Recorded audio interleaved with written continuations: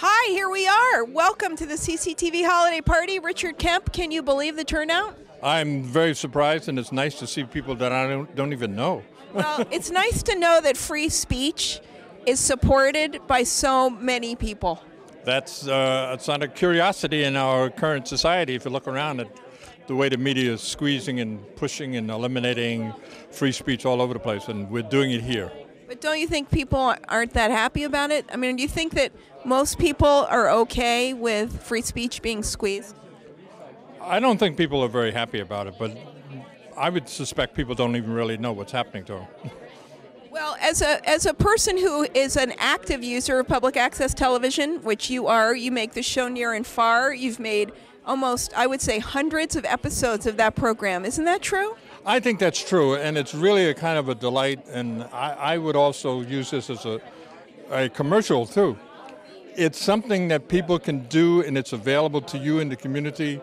Just come down here and talk to us about what you want to, not what you want to put on, or when you can put it on, because there's no real restriction, I think almost no restriction on what you can say in the content kind of material. Absolutely. And that's very important.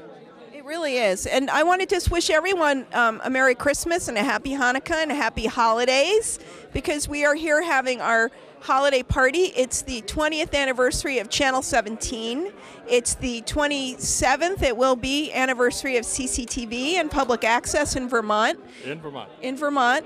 And we have a number of folks from other access channels here. Maybe we'll round them up. But first, I'd like to give Richard a little certificate of appreciation.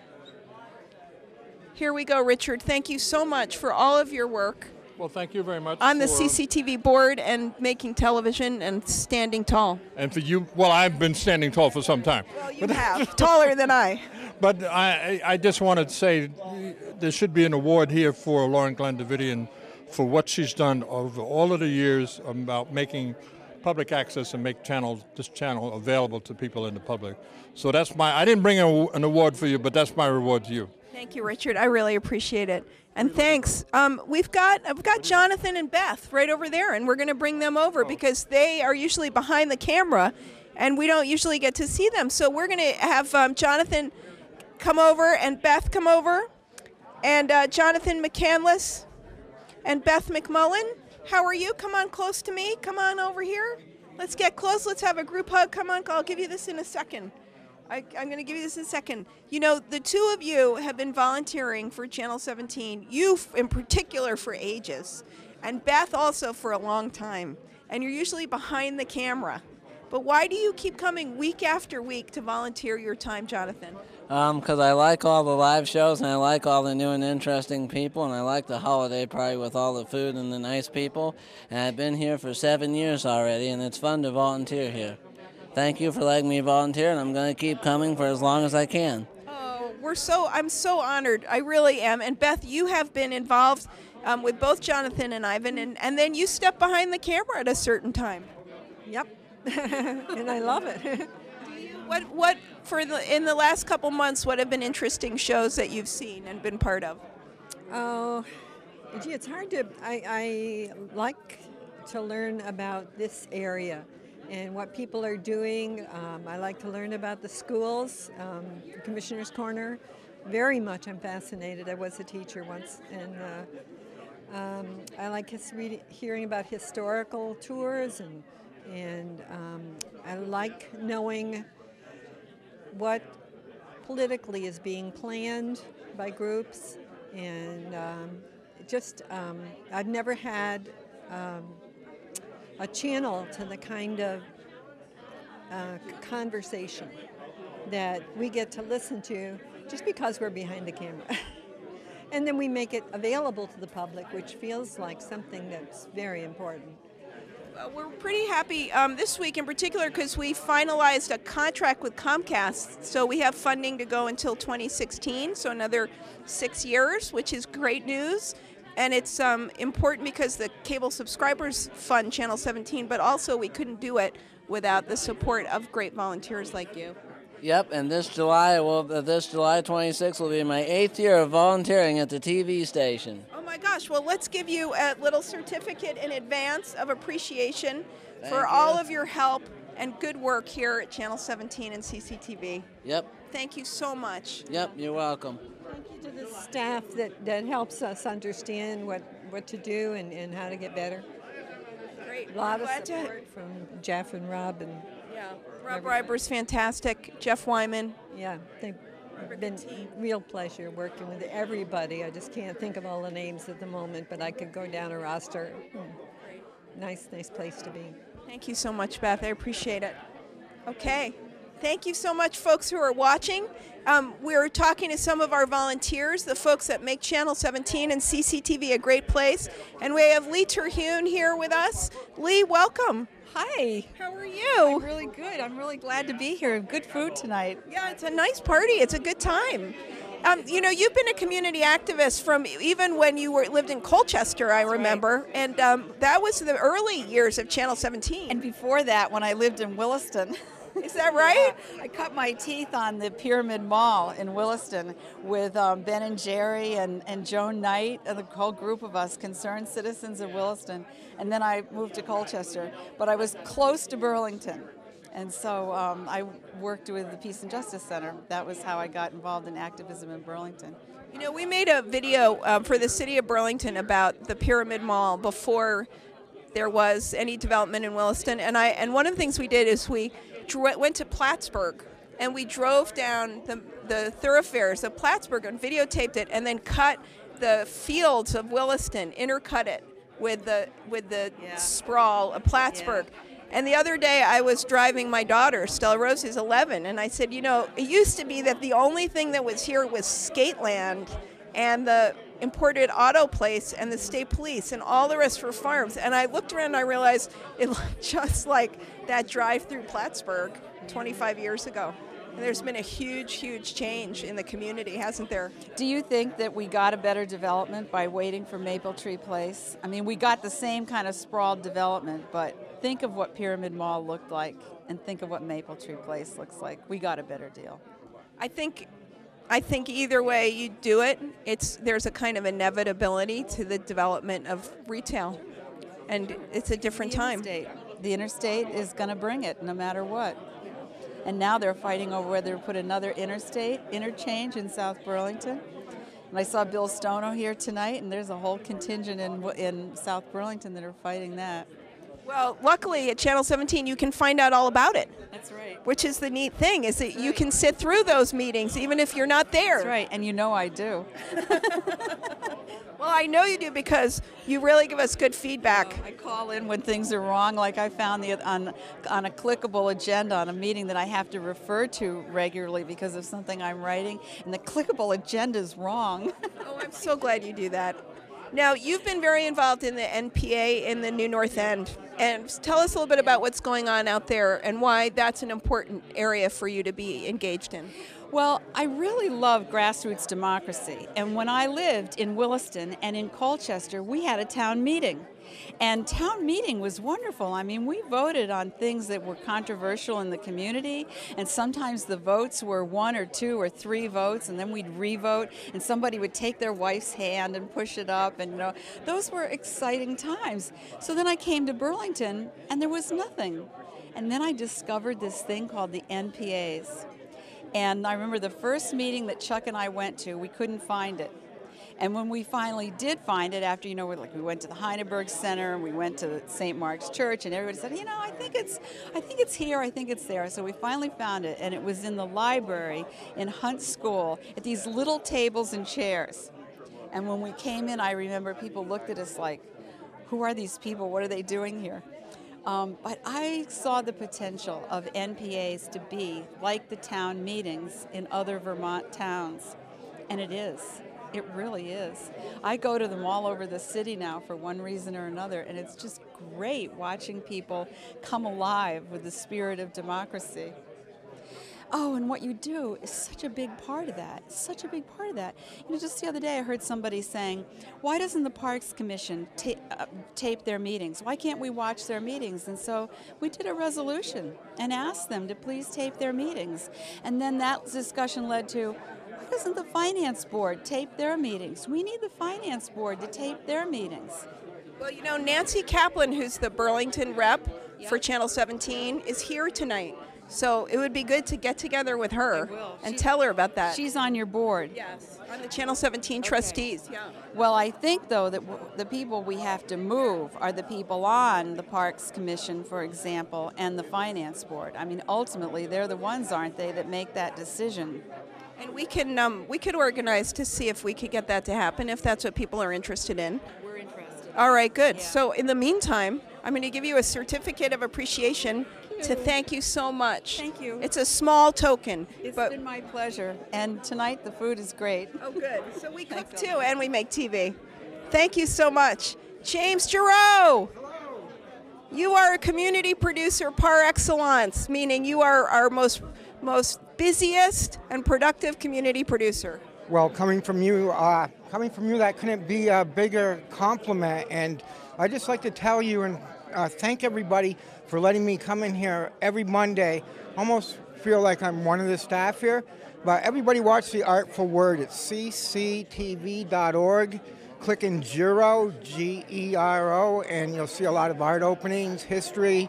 Never know what's coming from The Artful Word. I really don't know either. But it's time to thank everybody for letting me be a producer here, and I really love it.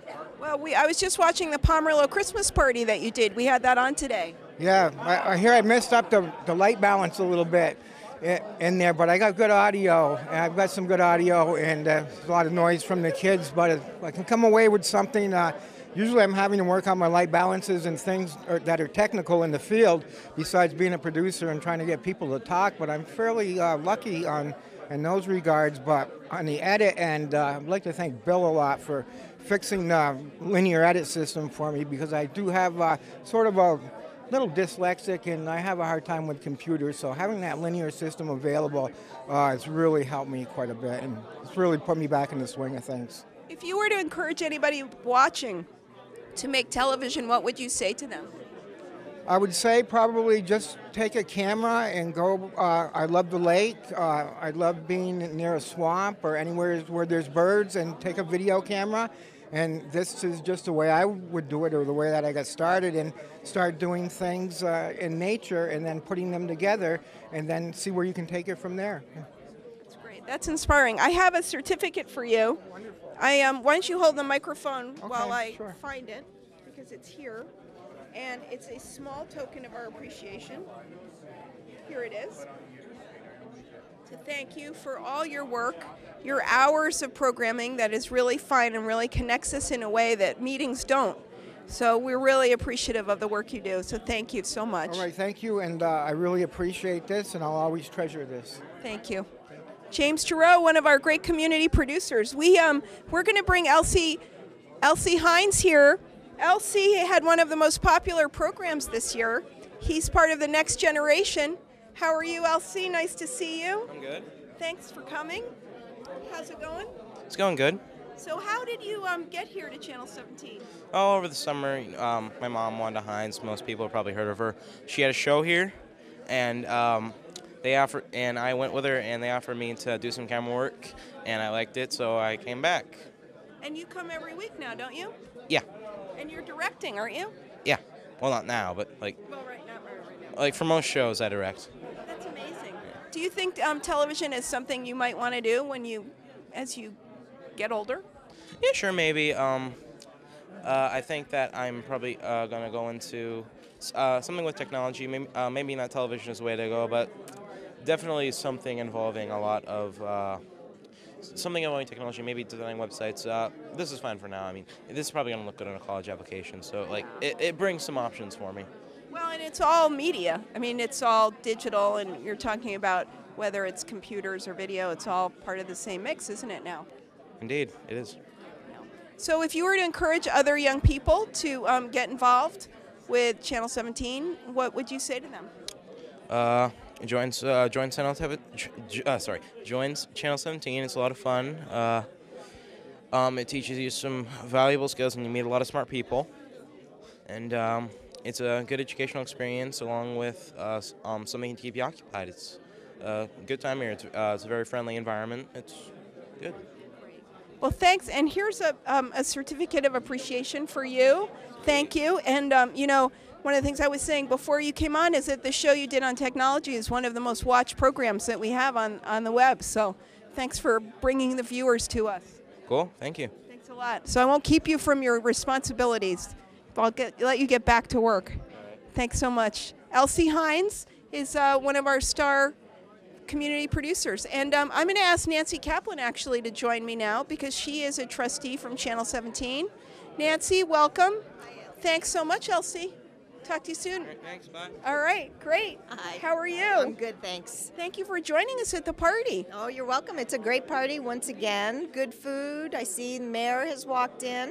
Good. It's always fun people. And my son is behind the camera today. That's excellent. Yeah. So we have some good news to share, which is that we are about to ink a deal with Comcast for Channel 17. I have to say, I have not seen staff and a board work harder on a contract. You guys really, it was an immense amount of work, and I'm really proud to have been a part of it. And you guys sealed the deal. Nice work. And I think Comcast also deserves a lot of credit for being a good negotiating partner. Absolutely. It was a good collaborative process. They were polite and easy to deal with, more or less. And I think the outcome was good for both sides. Yeah. So we have funding secured till 2016. It's great. And that's when Comcast's contract with the state ends. So presumably we'll renew it then, but we couldn't do it without the cable subscribers.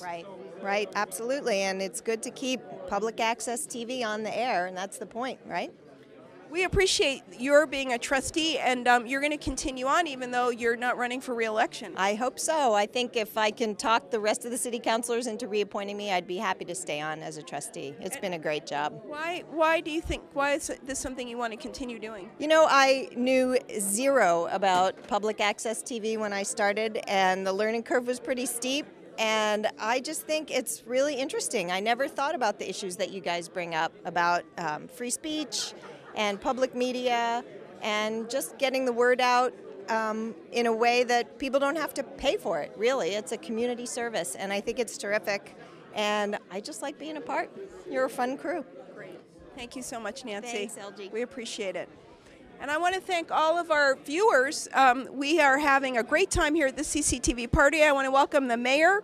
How are you? Nice to see you. Here, 25 Thanks for years. joining. Yes, 27 years. Oh no, 27 I know. years. It can't be that long. It Yeah. is, and it's 20 years for Channel 17 this year too. Yep, that's a real celebration, and you're a vital service to the people of Burlington, no doubt about it. You know, Peter Clavel was just in Afghanistan, and he called and he said, I'm wondering if we could get public access going in Kabul. And I thought, well, that's a very interesting idea. I wonder if that would be the key service then. You know, it would be public access would probably provide most of the information if you were able to do that. Yeah, and you know, there's so many other ways of communicating with the public too, with texting and different devices that I think supplement the whole principle of public access. Yeah, no, I agree. So as I understand it, there are 5 million people in Kabul, and it was a city sort of built for 1 million. So everybody's pretty close to each other, and this would be a great way to share information. And I think they have a municipal budget of $35 million. How does that compare with the cities? Much less than ours. We're probably at about 260 million. And we're a very, very small city. I would say it's a small city with big ideas, but our budget is bigger than Kabul's, and that's amazing. Well, congratulations on that award from the Home Depot Foundation. Yeah. So we were, Home Depot declared us the Sustainable Small City of the Year, an achievement award, and I was in Denver to be able to pick up that award with Jen Green, our sustainability director, at the National League of Cities and Towns Congress of Cities. And it was definitely a proud moment, I think, for Burlington, but really for Vermont, because I think as a state we're doing more than a lot of states on the issue of sustainability.